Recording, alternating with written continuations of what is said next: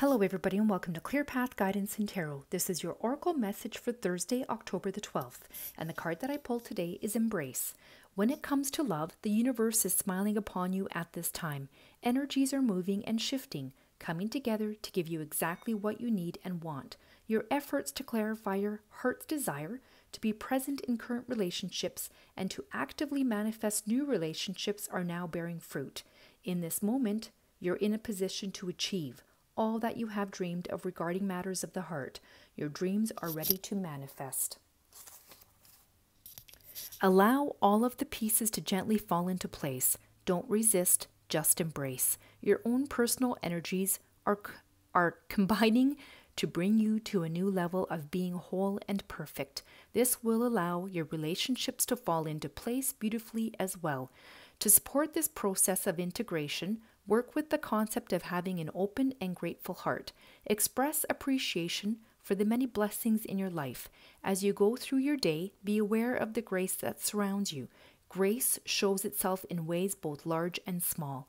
The larger manifestations of grace may be your family, your health, and your home. However, there are many smaller manifestations of grace that can also be acknowledged.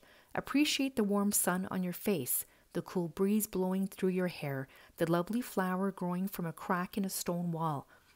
By being grateful, you surround yourself with contentment, and through the law of attraction, you will welcome more of the same, including more fulfilling relationships. So what I like to tell people who are really not that grateful for the things that they have in their life is pick 5, pick 10 things that you're grateful for. The more grateful you are for things in your life, the less room there is for negativity. So, for example, I have this one coworker.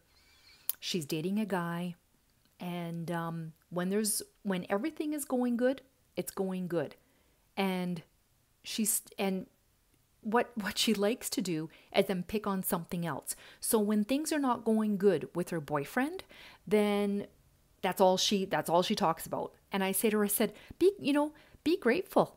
Like, he's got a really good job. He loves you. He treats you really, really well. And you're worried about him being cheap. I said to her, that's really not a deal breaker.